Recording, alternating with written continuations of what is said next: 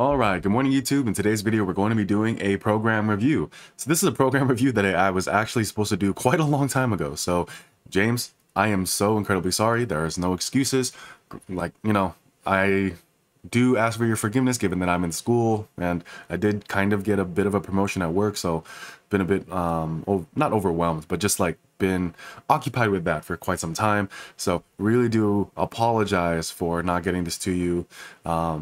In a timely manner. I hope that this is still relevant to you and that this is still helpful to you. And I hope that it can be helpful to anyone else who's watching. So with this program review, let's kind of go into some of the details that he laid out for us. So he is a distance runner for some time. He discovered lifting a couple years ago and is now interested in power building. Awesome. My strength is currently not that great, which I'm trying to remedy. My main hypertrophy goal is wider shoulders. So here we have his overhead press numbers, his bench, his squat, and his deadlift. So very late.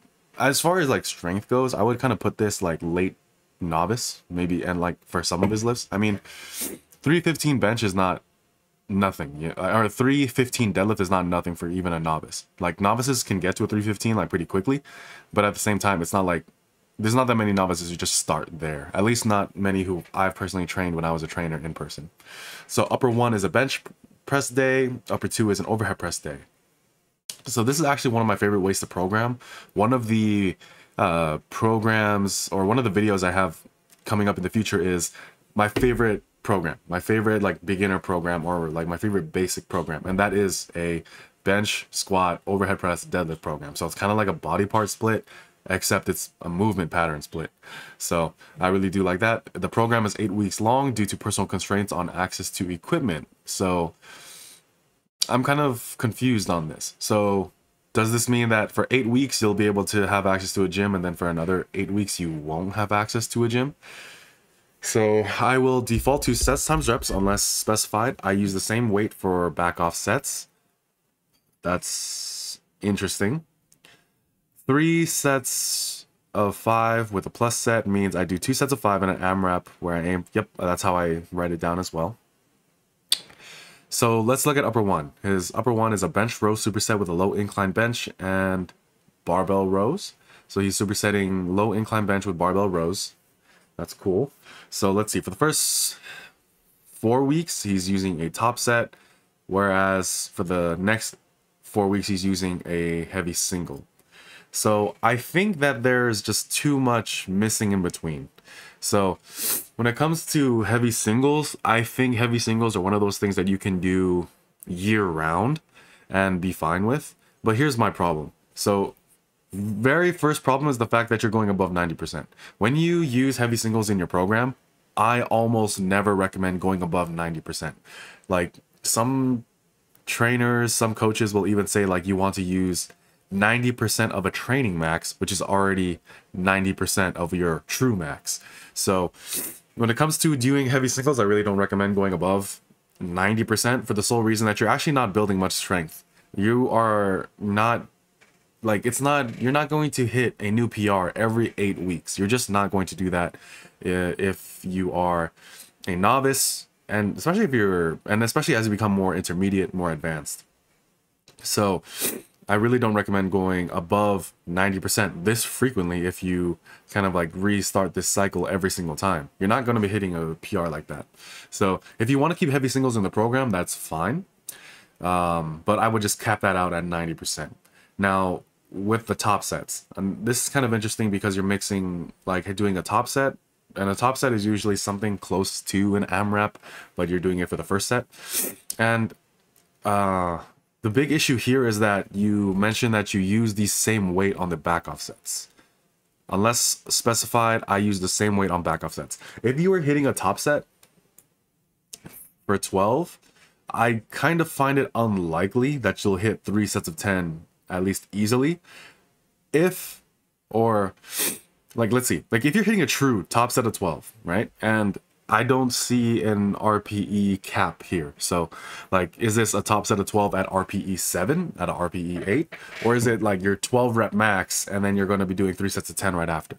So I'm going to give you I'm going to assume that you're thinking about this more I'm trying to find a nice way to put it. I'm gonna say that you're thinking about this a bit more like intelligently, and you're not doing a 12 rep max and then doing 3 sets of 10, because that's not gonna happen. If you do a 12 set max, a 12 rep max, your subsequent sets are probably gonna be like 10, 8, 6, something like that. Just because when you go to failure at like with 12 reps, the likelihood that you're going to be hitting anything close to 12 rep in the subsequent sets when you're resting anywhere between 1 to 2 minutes, 1 to 3 minutes even, probably isn't going to be that high unless you're just built to have much more strength endurance. But generally speaking, I don't think that's what's happening here. I think it's likely that you're probably doing like a top set of 12 at a RPE 7, 8.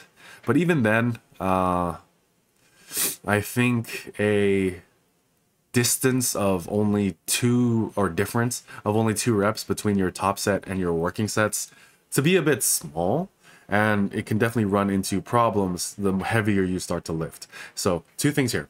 One, I'm not the biggest fan of how like for 4 weeks you're just doing a top set that just, you know, ramps up a bit too quickly, and then going above 90% for singles. I don't think that there's any reason for any lift to go above 90% for your heavy singles. Reason being, 90% is something that you should be able to hit no matter what. No matter what, you should be able to hit 90% of your 1 rep max. When you hit a really big PR elsewhere in the program with a variation with your rep work, that's when that number can change. But generally speaking, like if you watched the Berserk method by Bald Omni-Man, he makes a great point that no one has really taught anyone how to progress with heavy singles, and the way that you do that is, this is something that I've done intuitively but just never put it down into words and never really like talked about it too much until like I kind of heard it from him. Whereas just once I hit a really big PR with a different number completely, so let's say for example when my bench press was 245, I kept doing heavy singles with 245 until I hit 225 for like 8 or 10. And then at that point, that's when I realized, okay, 245 is probably not my heavy single anymore. Let's find what it is. I tested it out, found a nice comfortable single that was around 265, 275. And then I just continued working from there. So yeah, it took weeks for that to happen, by the way. So you're not going to be progressing this quickly. So, yeah, low incline bench, great movement. And then one thing I will say is when it comes to this exercise rotation, right? I think that, like, I understand why you'd want to do this. So with a low incline bench, you could argue that that's going to be better for hypertrophy. It's specific enough, but let's see.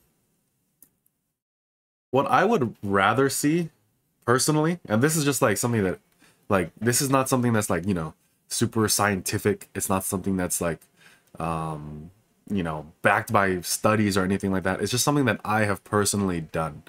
Whenever I have something like this, usually, like, let's say for the top sets or the single, you want that to be your competition bench. Like, that's what I would do personally. And then you want all of your rep work to be a variation. So that way, every single week you get good enough practice. You don't have to relearn the lift, because basically you're going to be doing 4 weeks where you're not in, like, you're not doing the lift. There's 4 weeks where you're not doing the competition bench. And then you have to basically go into the next 4 weeks not trying to get your technique back, trying to get back to the groove of it. This might be an issue more so for some people than others, but I know for myself, it actually did become an issue. So that's why when it came to, let's say, how I would program, and when I do a low incline bench, I literally just put like a plate or something underneath the bench, because that's how low of an incline I want. Whenever I did do incline benching. But yeah, I would do competition bench for the top set or the single, and then I would do all my rep work with a variation. So other ways that I would kind of go about doing this is I would do a paused competition bench followed by close grip bench press for my working sets, or a Larson press for my working sets. So there's that. Barbell row for 4 sets of 8 to 10 reps, or seal row for 3 sets of 12 to 15. So looking at this, so it's kind of like higher volumes for the first 4 weeks, and then you spike up the intensity the next couple weeks after that. So you have a lot of good ideas. You have a lot of like you're starting to experiment with the manipulation of volume and intensity, which is really important when it comes to long-term strength and size. But at the same time, I don't think that this is necessarily the direction I would recommend. Because for one, like it just seems somewhat arbitrary. It's it kind of feels like you've heard good ideas from different places and just decided, well, how do I put them together? And that's fine. That's how I learned. That's how we all learned. We just like heard some stuff like that and gave it a try. Sorry about that. So there's that, all right? But I don't think that this is the best idea. Anyway, moving on to the shoulder giant set, 3 sets of 8 to 10 on the seated dumbbell overhead press. I would actually expand this out to be a bit more personally. I think 3 sets of 8 to 15 is a great way of going about this. I do like that you involve or include the overhead press into your day. One thing that I really take away from the overhead press is that it just really, one thing I've noticed is that if ever I went into a program or made a program that was like bench specialized and I decided and I said to myself that there's just not enough recoverability for the overhead press, I have found that as a result of running that program, my shoulders felt worse. I always got some aches and pains. So I needed the overhead press to be there. Now, with that being said, that means, of course, my bench press work had less volume. It became like there was less volume, there was less intensity associated with it, but but it was to make sure that I stayed injury free and could keep training, which is more important in my opinion. So I do like that you supersetted it with bicep curls. That's one of my favorite supersets also, like an overhead press and then bicep curls. I kind of call this like a compound isolation antagonist. This is I'm gonna try to find a way to like make this shorter to say, but compound isolation antagonist agonist superset. So what's used in a overhead press? Your shoulders and triceps. What would be an antagonistic like superset? Normally you would do pull-ups. What's involved with that? Your back and biceps. But what if you just took one muscle of those? So you do overhead press, which is shoulders and triceps, and then you superset it with like a bicep curl. One, it's less fatiguing overall, like, so you don't need to be like super well conditioned. I mean, like, it's a superset with weights. You don't need to be super well conditioned for that anyway, but you like, you know what I mean. And then finally, rear delt cable flies. So good on that. So let's talk about squat pull-up superset. So you have high bar pause squats followed by competition squats. So when it comes to this, you run into the same problem here, where if you're going to be using heavy singles, don't go above 90%. Like, yeah, just don't go above 90%. There's no reason to do so. Push progression with your reps. Like you're doing an AMRAP here. So like, ideally, you want to be doing like something here. So one thing I would actually go about doing here, like let's say with the AMRAP, is let's say you do 3 sets of 4 to 8, right? Week 5. Like let's say, or yeah, week 5, week 1, however you want to put it, you hit 3 sets and you get, let's say 6 4 4, right? Then the next week you hit like or 6 5 4. Let's do that for like simplicity's sake. And this is you doing an AMRAP on each set. This is you doing an AMRAP. So you hit, you're 1 rep shy of failure each set, and on the first set you hit 6, on the next one you hit 5, on the next one you hit 4. On the next week you hit 6 5 5. It's still progress. You're still making progress. And then the next week after that, you actually hit you make progress on the first set. So now you hit 7 6, maybe 4 or 5. Like, doesn't really matter. Probably going to be 5, because like that's kind of how it plays out whenever I do something like this in my own programming. And then finally week 4 you hit 8. And then like maybe 6 and then 5 5, like 6 5 or 5, yeah. So you are making progress on your AMRAP sets, but it's not always going to be in the same place. Sometimes it's going to be on the last set of the day. Sometimes it's going to be on the first set of the day, and sometimes it allows you to get further progress elsewhere. The thing is, like, when it comes to progressive overload, doing more sets, more reps, more weight, that doesn't mean it's static across all 3 sets, which is why I feel like a lot of people kind of mess up. So for example, like let's say with a linear progression, where it's just a 3x5, add 5 pounds every week, the reason why that's not going to work out well for you is because you're going to be adding 5 pounds to 3 sets and you're keeping the reps the same. Probably not going to happen, especially as you get stronger. And that's why I don't really recommend it. So what I would do personally is I would just add weight on the last set or something like that, or add reps on the last set, or maybe the first set or something like that, right? But anyway, when it comes to 5 sets of 4, 5 sets of 5, 5 sets of 6, 5 sets of 7, here's the issue with this. If you are going to be using a weight that actually like is challenging, like you can't use this, like either there's a couple things that's going to happen. Either you can't use the same weight each week. Like let's say you use the same weight each week, right? That means for these 2 weeks, you're basically doing nothing. For these 2 weeks, you're staying so far away from failure that you're not really doing much. So let's say you're like right here, 5 sets of 7. This is where you're 1 rep shy of failure. This is where you're 2 reps shy of failure. This is where you're 3 reps shy of failure. This is where you're 4 reps shy of failure. So in that way, yeah, maybe there's like something to that. And I'm like, there is, but I mean, why would you do it in my opinion? Like, that's kind of my thing. Just because what I would rather do is like, maybe here we have, let's see, 4, 5, this is 20 total reps. So maybe here you do 3 sets of 6, right? Then, or yeah, 3 sets of 6. So 3 sets of 6, right? But then you're staying, like, you're keeping this pretty light. And then the next week you're going to 3 sets of 8.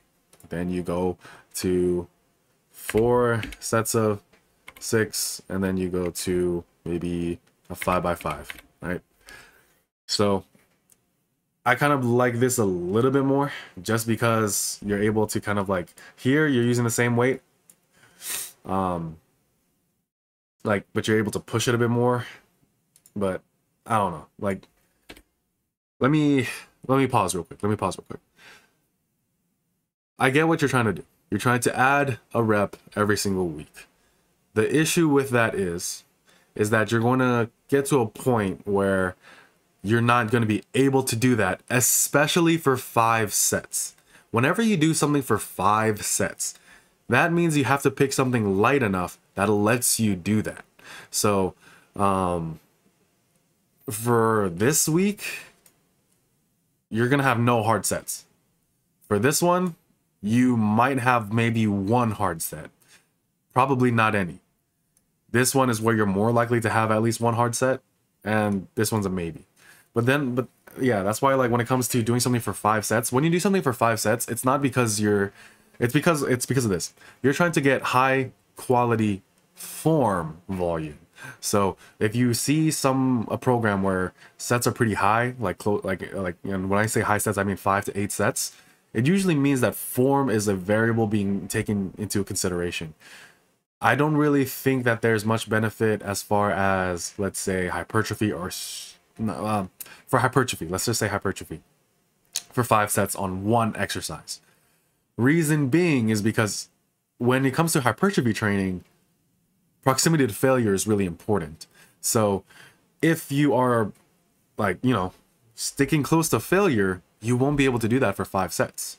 Like you can do that maybe for 3 or 4, but a 5th is kind of like asking a bit much. Like at that point, the rate of diminishing returns, and then like the amount of reps that you're actually going to be getting, it just kind of lends itself to junk volume at that point, and you would actually like just be better off recovering for next time. So that's why when it comes to like just doing 5s and adding a set each time or a rep each time, like, you know, I like doing that kind of stuff. I mean, like, you see me do it right here, but I mean, I usually keep this because the sets are pretty low. But yeah, so not super sold on this progression, especially because, like I said, it's a huge drop off too. Like, you're just like your volume just like tanks, and it's not really steady. So you're more of a like power builder, right? So when it comes to power building, there's a couple like trade-offs and caveats in contrast to powerlifting training. For one, in power building, it's more concurrent. So here, like, let's see if can I draw something? Is there a tool here where I can just like draw drawing? Let's see what it'll let me do. So let's see, this is like, let's say this is your volume, right? You start out high and then you go low. This is your intensity. You start out low and then you go high. This is kind of like what it is to be a, like to train like more in like terms of a power lifter, because you want to get here, but to do that, you have to kind of start here. And as that goes down, this has to accommodate, right? So that's powerlifting. But when it comes to, let's say, power building, let's see if I can, how do I erase this? Yeah, okay, there we go. So when it comes to power building, because there's some variables and there's like some trade-offs, power building is you accepting that you don't want, like, you want the best of size and strength. You want the best of a mix of two things. That's power building. Power building is not getting the best of like of size or strength. So I know that's kind of confusing, but what I mean by is this: like, I don't know if you see my other videos, but if you maximize size training, you're not going to be getting the most strength. If you maximize strength training, you're not going to be getting the most amount of size, because strength is kind of relative to certain movements. Anytime you're spending time doing something else, you're not doing another thing. So anytime that I'm boxing, I'm not wrestling. Anytime I'm trying to build muscle, I'm not trying to improve my bench press form. So when it comes to power building, you kind of like figure out and have to prioritize what really matters to you, and then kind of go from there. Now, when it comes to like your progression or anything like that, as far as like, so, you know, this was like how things go. Volume starts here and then ends here. Intensity starts here and then ends there. When it comes to power building, your volume, like for the most part, it's kind of like this. Like, I'll make an axis, but yeah. So here, there's that. Like, this is just a graph. Right, so volume very steadily increases over time where you can, and then intensity just kind of stays with that. So it's not as abrupt. It's not as like clear cut as, let's say, like something like just like this, right? So there's that. But anyway, scribbles. I have a whiteboard literally right there. But anyway. So my strength is currently not that great, but anyway, okay. So yeah, I'm just not a fan of like switching up the progression so much. That's one. And then of course going above 90%. So overhead press follows the same exact thing as the bench, so runs into the same issues. Wide grip Romanian deadlift at RPE 7 or 8. This is where my unga bunga comes out, right? When it comes to certain movements, I just personally think that it's better to just do as many reps as possible at a certain RPE threshold. So yeah, 7 or 8 is fine. But like, the reason why I say this is because you can use the same weight for quite a long amount of time. You're not forced to keep adding weight when you don't need to. But I remember there was this one podcast on Elite FTS channel with Dave Tate and JM. He's either Blakely, or Blackley, like one of those things. But Blackie, maybe. Oh man, that sounded bad. But basically he said, if you don't believe in plateaus, you don't plateau. And like, I might be misquoting him, but I think I remember, this is what I remember hearing. I remember him saying that when it came to accessory work, he just did 3 sets to failure and tried to beat that the next time. And that was it. When it comes to a lot of things, right? When it comes to like my basic programming like philosophy, on my strength work or on my main work, I like to have a little bit more structure. I like to make sure that I hit those numbers. I like to make sure that certain parameters, certain things are being checked off every single time that I go into the gym for that working set. When it comes to the supplementary work, the bodybuilding work, for that, that's where like the more like go do as many reps as you can safely. Stop the set when you're about to ruin your form, and add weight when possible. That's it. Trying to have a super structured way of progressing on the other movements, I found doesn't really work all that well, because sometimes you won't really know just how your strength and your performance on the first movement of the day might impact the subsequent sets, but you can always put in place certain things like an AMRAP at a certain RPE to kind of auto-regulate that for you, so that way you're always making progress where it matters, but you're also able to put progression somewhere else without having it be too structured, too rigid, too planned out, and not be able to, you know, progress. So there's that. I like that your workouts are, you know, fairly short, but you know, they have big hitters as far as exercise selection. So the exercise selection is good. Just wanted to let you know that. Z press into competition overhead press, but like I said, same issue. Weighted pull-ups. So there's that. Let's see. So I can see that these are a lot of ideas that I've, you know, talked about on the channel. As far as like, let's say this. I'm not saying I invented it. I'm just saying that I remember, I know I referenced it a lot on the channel. And I don't know if you got it from me even, but yeah, I like this. So exercise selection is good. There's nothing really wrong with your exercise selection. 45 incline bench press. I would kind of go a bit higher rep here. Part of that is because, I mean, it's pretty high volume for the most part on each day. But usually what I like to do is, let's say on one day, it's kind of like more intensity focused. So lower rep ranges, like 4 to 8, 6 to 10. And then the other day, a bit more like 8 to 12, 10 to 15. That's just me. Deadlift, rear delt superset. So I like that you adjusted this. Like, good kudos to you for that. Like, you're not using the same exact top sets on the deadlift as you would the other exercises, but I'm still not really sold on it in particular. I like that you adjusted the volume for it, but as I said, it kind of just runs into the same issue where the volume progression just is not what I would kind of recommend, especially because the reason why I don't like programs like this, right? The reason why my programs tend to be something more like, here's a starting point, and here are mechanisms that you use to auto-regulate your training. That's really how I program. Because when it comes to these things, I have found that if a week doesn't go right, if a part of your program doesn't go right, if one exercise doesn't progress in the way that you think it should, if you're not hitting your numbers in a specific kind of way, that you're liable to just kind of like throw the whole thing out. I'm not saying that's a problem with you, but I'm just saying that tends to be a problem I see with a lot of programs, where it's just like, I'm stuck on week 6 of this program. I'm stuck on week 5 of this 8-week program. I'm stuck on, you know, like, I prefer to have a starting point, have a baseline, rules of auto-regulation and progression, and then you go from there.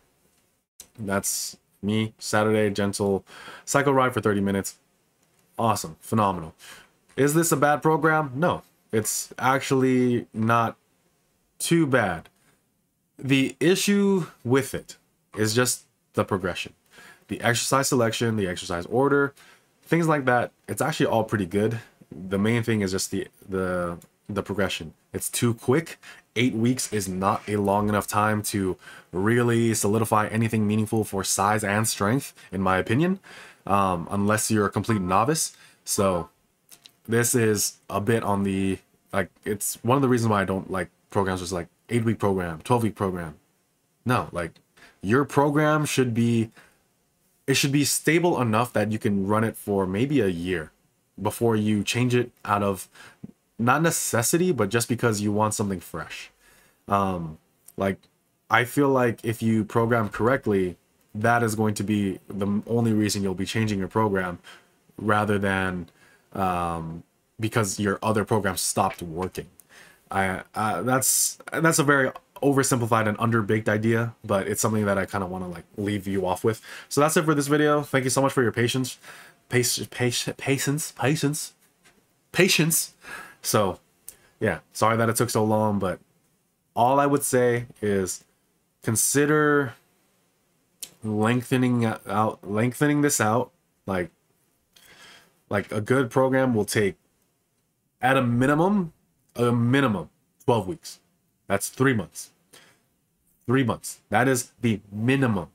The minimum. Like, 8 weeks for a full program, that's a bit short, in my opinion.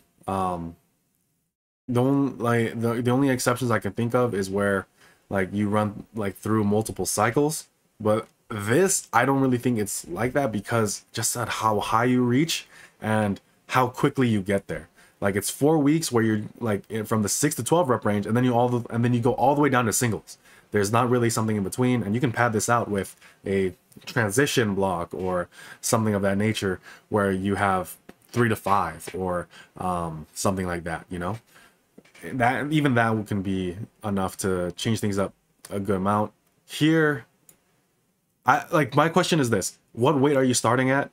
What's your plan? Like I know you're adding a weight each week, but what weight are you starting at?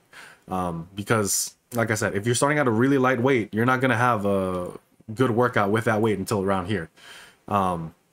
So at that point, it's just like, what's this? You know? And then let's say you're starting out with a weight where it's a bit too heavy, and then like it's like where you're actually hitting like that 1 to 3 reps away from failure each week. That weight will change every single week, and maybe that's a bit better, but I just wanted to know like what's going on there. Same thing with everything else. Like, is this a top set at a RPE cap, or is this a 12 rep max and you do 3 sets of 10 right after?